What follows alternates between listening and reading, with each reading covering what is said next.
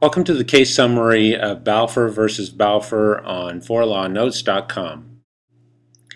This is a case from English law from 1919, and the Balfours were a husband and wife who lived together in Ceylon, and they went to England for a vacation, but the wife fell ill with rheumatoid arthritis and had to stay behind. So the husband returned to Ceylon, but he agreed to send her 30 pounds per month.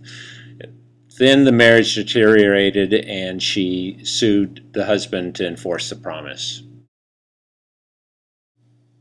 And the issue is whether arrangements that are agreed upon between a husband and a wife constitute a contract. So the court held that arrangements between spouses do not constitute a contract, that husbands and wives often enter into agreements and make arrangements that they don't intend to have legal consequences that a contract would carry. That concludes this case summary for Balfour versus Balfour on 4lawnotes.com.